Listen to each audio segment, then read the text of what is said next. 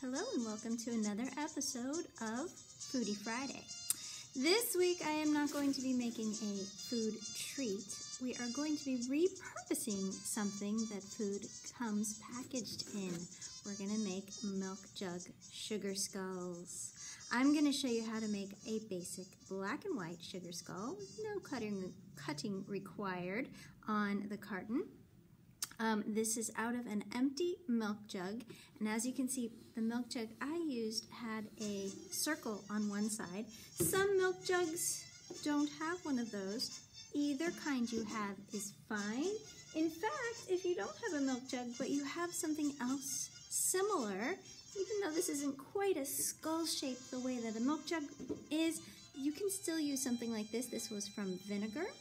And I took the labels off, so whatever kind of jug you are using, make sure to take the labels off first. There's some great instructions out there on how to do it, but the easiest way is to just rinse clean the milk jug, fill it with warm water, let it sit for a little while on its side or wherever the labels are, so fill it to make sure that you are above where those labels are, and after a little while just peel the labels off. It's okay if there's still a little bit of sticky residue left, no big deal on that. You can wipe it away with some baking soda and water and dish soap, or you can just leave it. I have a little label left on there, it doesn't even matter. So let's get started. You are going to need an empty, clean milk jug. I'm going to use a small yogurt cup today as well as one of the markers for where I'll place one of those eyes. Since my milk jug only has one depression there for one eye, I will use the yogurt cup on the other side to trace so that I can get a second eye there. I'm also using a template of a sugar skull here. I'm just using this as a guide. So I'm going to be looking at it to get inspiration for what kind of designs I will draw on my milk jug with a permanent marker. I'm going to use a Sharpie today. This one's a thick permanent marker, whichever you have is fine. You may also like to use a pencil first to draw your designs onto your milk jug before you use the permanent marker. A pencil actually shows up just fine. It may not erase quite that well, but you could wash it away with some soap and water after you have made your permanent marks with your permanent marker. If you happen to have colored Sharpies, got some here, then maybe you'd like to make a more colorful milk jug like the one behind me here.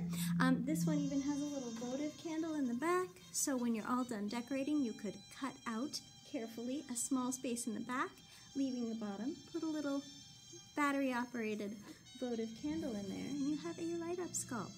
The one we're making today is going to be black and white, and I might also, if anything else I would need, it might be tape and scissors for any other kinds of decorations or designs.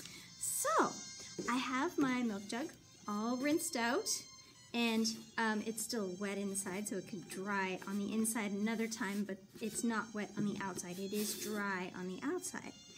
And I'm gonna start with the eye.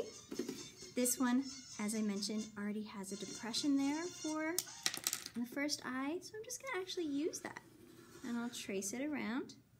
There's my eye. Now I'm gonna use that yogurt cup on the other side, just sort of gauge where that eye would go, and I'll lay it down on its side so that I get it nice and stable.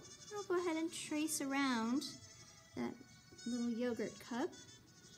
It's just about the same size as the other hole, but it doesn't really matter if they're exactly the same. It's pretty close though, so that comes pretty close to being exactly the same.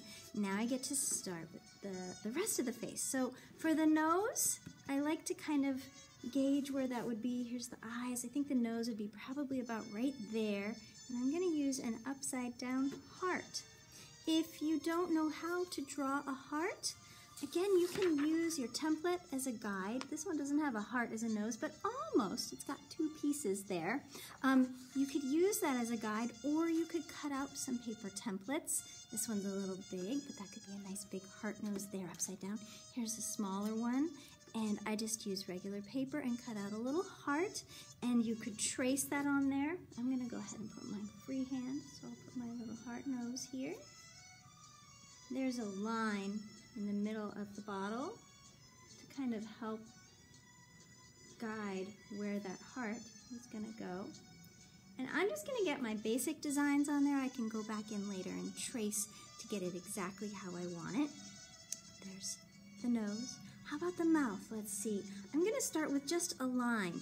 Let's see about just a line. Before I get into any other detail on the mouth, let's just go for a line. There is a line here on my milk jug to kind of help me see where that's going to go. I want mine to be kind of a smile, so I'm going to start it here, and then I'll start again over here on the other side, and I'll just sort of make a smile to make those two meet. A little curve there, and I'll go to the middle. I've just gone to the middle, and then I'll meet those from the other side. That way I can get pretty close to a good exact smile there. It's not totally straight, but that's totally fine. I love it. All right, so there's my smile. I'll stay there for now. I want some decorations. This sugar skull is really, really intricate, so I'll probably put some decorations up here, but I definitely want something going on in the eyes. This one has plain eyes, but that's probably because you could cut this out to make it a mask. I want my eyes to have some decoration in there, so I'm going to put some flowers. I'll just go ahead for a little middle of the flower. I'll do each one the same, and I'll do them pretty much at the same time so they end up being just alike. And I'll start with 2 petals right there, and I'll do the same thing on this eye. And when you start out with just a couple, you can get them looking almost exactly the same on both sides. There we go. And then I'll go over here. All right, and a few more petals to fill it out. Probably 4 more on each eye. There we go on that one. Alrighty, there's my eyes. Now I want to finish off that mouth here, and if you notice on the others, I have kind of a bubbly mouth here. I've got sort of a full smile with some missing teeth on that one. I'm going to do the bubbly mouth on this one. Since I started with my smile, it's kind of easy. I'm just going to go and make tick marks here for the teeth all along the smile, right to the middle. And I'll do the same thing on the other side. Alright, and now I'll just go for those bubbles. And we're just making the tick marks meet. Each one. Keep going along. And at the end, you'll end up with some nice bubbly teeth. You can do the same thing on the bottom row. You can finish off the edge there and kind of make it its own little bubble. You can finish off that bottom row, and when you're all done, you'll have something that looks more like this. You can put in those final details, get some really nice designs all around. Use your template as a guide. When you're all done, go in and just trace over with your Sharpie to fix any little lines that you don't like, or make them more bold, or any little mistakes you might have had in there. You can fix them up with your Sharpies. If you're going to use color, beware that as you work, even though these are permanent markers, a little bit of color will come off on your fingers. So just be careful as you go, and you can really fill it in with some nice color if you want to. It shows up nicely with the light behind it. Another option instead of drawing freehand is find a template that will fit on top of your bottle. Here's that vinegar bottle again. I found another template. There's lots of them available in coloring books or online. Search safely for one that is safe to download and print at home. You can find one that'll fit on your bottle, cut it out, and then you can tape it to the bottle. This is a little papel picado. You can see the paper cutouts behind me. Well, I used the template there, and I cut out my papel picado with it, and this is the leftover template.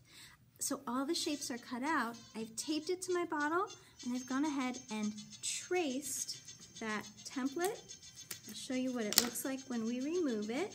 There's only a couple of lines for me to fill in once I've removed the template. Should be pretty easy to do there. All right, so I went ahead and traced all those little holes and the cut marks that I made. I made a little mistake up there, no big deal. I'm gonna go back in later and fix that with my marker, with my permanent marker. But I'll just connect those little places where the tape was holding it.